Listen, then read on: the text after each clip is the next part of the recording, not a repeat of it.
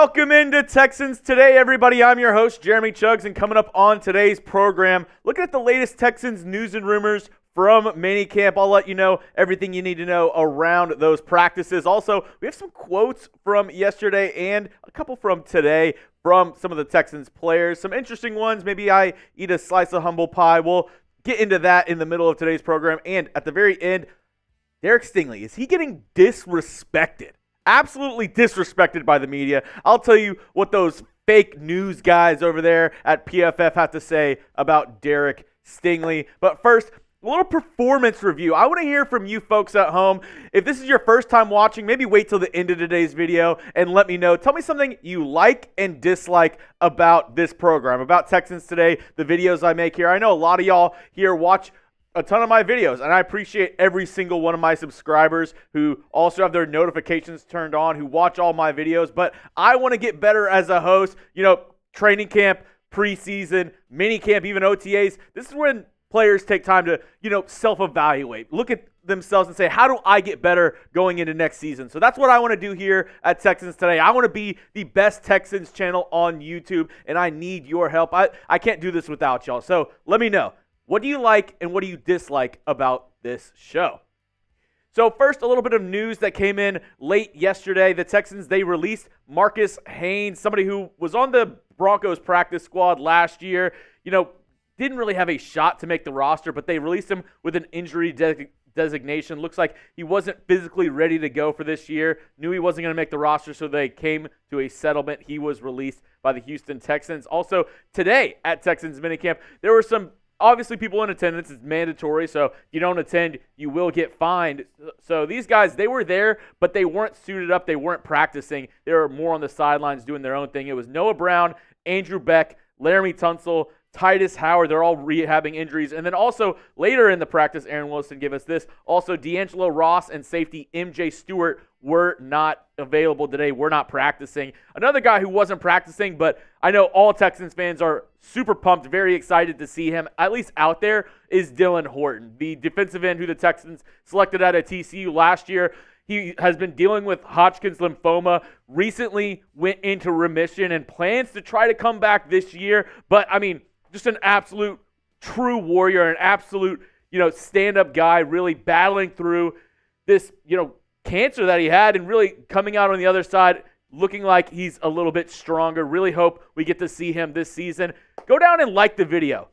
Show some love to Dylan Horton, an absolute true warrior. Like I said, I know all of Texans fans, everybody in the Houston Texans community is really rooting for this kid, really want to see him back out on the field. Even if he doesn't take a snap this season, what he's already accomplished is absolutely amazing. So go down and show some love to Dylan Horton. Go down and hit that thumbs up icon. Now, let's get into some quotes from yesterday, a couple on today on the back end. But first, one of the hottest storylines of this offseason with the Texans was Tank Dell and the incident that he found himself in Florida. This is what he had to say to the media yesterday revolving around that incident.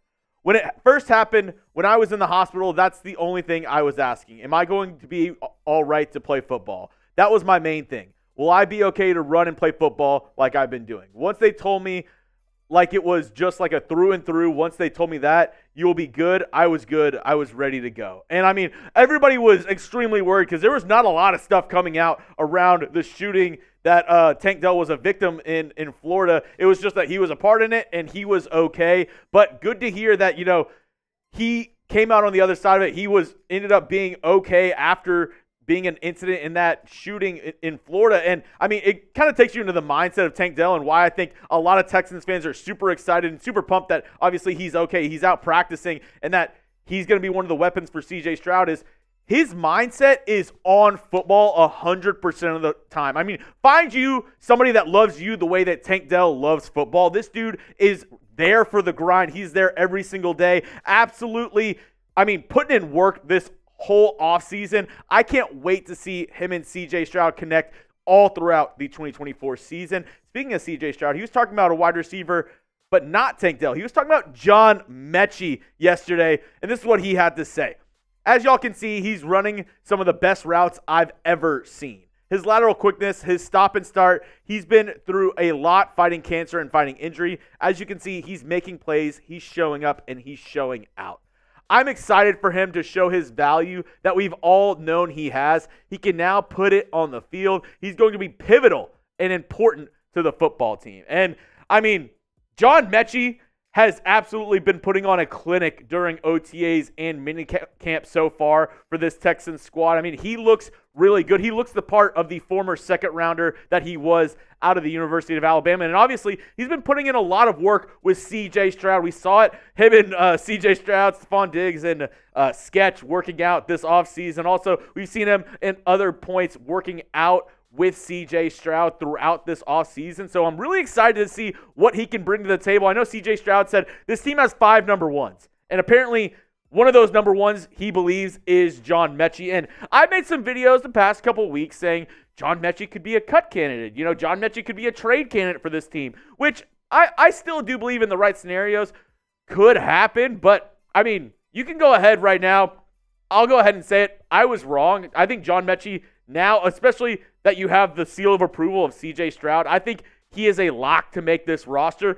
So go ahead, throw the tomatoes in the chat. Spam the tomato emoji. Just, we can write tomato. Throw the tomatoes in the chat. I was wrong. I was wrong in thinking that, you know, John Metchie was going to be on the roster bubble because, as I've said in the past, it's, you know, the saying happy wife, happy life. It's happy Stroud, happy crowd. And if you have the seal of approval from C.J. Stroud, you're most definitely making this team. So go ahead, throw the tomatoes in the chat. Look, pie on my face. I was wrong. John Metchie probably going to make this roster at the end of the day. Another player that was talking about another player, Will Anderson, was talking on first overall pick for the Houston Texans in the second round, Kamari Lassiter. This is what he had to say about the Texans corner.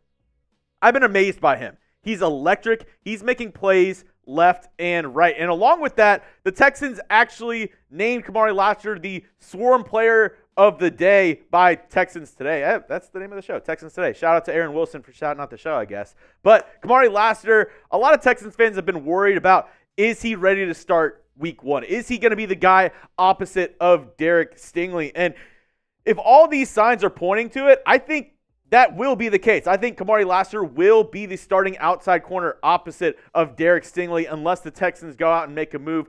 They have C.J. Henderson. They have Jeff Okudah, who could be some depth pieces, but I think at the end of the day, all Texans fans really want Kamari Lassiter to start week 1. They want their first overall selection in this year's draft to get on the field and make an impact. So I think all of these things that we've been hearing from OTA's minicamp, rookie minicamp for Kamari Lassiter is really, really encouraging for the Texans fan base and everybody who's rooting for this team. Now, coming up, talking about another corner and Derek Stingley and how he was disrespected. Absolutely disrespect by PFF. I'll get into that in just a moment, but I know you all saw this photo yesterday. I mean, the folks in my office who were making fun of me about the Texans secondary logo when the leaks came out about the helmet, shame on you, because these are the best uniforms in the entire NFL this season. And the secondary logo looks absolutely clean. If you want to get it right now, they have it on t-shirts, long sleeves, hoodies, sweaters, all available when you go to chatsports.com/Htown. That link is going to be in the comments and description of today's video. But I mean, look at this. Perfect shirt to rock out whenever you're like out in the summer, going to maybe go grab a couple beers with the buddies. This is the shirt that you need to be wearing. Go to chatsports.com/Htown. Go check them all out today. Now, Stingley was disrespected by PFF. An absolute sham that they wrote this article. They said, you know, PFF went in and they graded all the cornerbacks going into 2024. They ranked them 1 to 32. Stingley had the 5th highest grade in PFF last season, and they ranked him at 27. They ranked him 27th overall heading into 2024. This is what they had to say in the article. The 2023 version of Stingley is much more of what we expected after he was selected 3rd overall in the 2022 NFL Draft. He followed up a 49.9 grade in his rookie year with an 85.3 grade that ranked 5th at the position in 2023. If he plays like he did a season ago, he'll find himself in the top 10 rankings next year. But like I said, he had the 5th highest grade. How are you ranking him 27th? He's a young corner. He was injured his first year. He barely even played. His second year, he goes out and he balls out. and you're going to rank him 27th? I don't get the reasoning behind this, PFF. I think this is just blatant disrespect. Let me know if you agree down in the comments.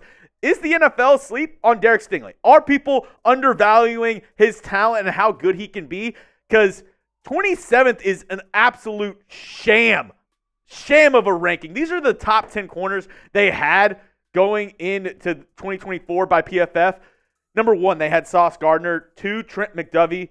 3, Charvarius Ward. 4, Pat Surtain. 5, Jalen Johnson. Then we have Jalen Ramsey, Jair Alexander, Kendall Fuller, Michael Carter II, and Taron Johnson, which I'm not putting shade on any of these guys. All these corners are really good corners in the National Football League. But let's look at their number 1 guy, Sauce Gardner. Number 1 on their list, and let's look at the stats compared to Derek Stingley. Yes, he has, the advantage in tackles, but you don't really want your corner to have a lot of tackles. I mean, that's not a necessarily great stat for a corner to have. I mean, yes, helping in the run defense is good, but, I mean, tackles isn't the end-all, be-all. But when you look at the actual, stats whenever it comes to covering wide receivers, 12 pass breakups to 11, advantage Derek Stingley. 5 interceptions to 0, advantage Derek Stingley. 51.2 completion percentage to 57.4, advantage Derek Stingley. And a QB rating when targeted of 48.1 compared to 81.2, advantage Derek Stingley. Basically what I'm saying is Derek Stingley is going to go out there and prove a lot of these NFL media guys wrong. I mean, PFF ranking him at 27th is just an absolute disrespect to this young man. He is one of the top 10 corners in the NFL going into 2024. And the fact that PFF had him ranked as the 5th highest guy last year and then ranking him at 27th makes no sense at all. Derek Stingley is a top 10 corner. He is a CB1, a lockdown guy, and he's going to prove it here in 2024. That's all I have for you on today's show, folks. If you want to continue the conversation, talk about how these NFL blog boys, the fake news media out there, thinks Derek Stingley's the 27th best corner. If you want to continue this dialogue, talk with me about Texans football, anything you want, go follow me on Twitter at Jeremy Chuggs. And as always, hit that subscribe button for more Texans news and rumors content all year long. We are the fastest growing Texans channel on YouTube for a reason, because we have great viewers just like you. You made it to the end of the video, might as well hit that subscribe button right here to get daily Texans content.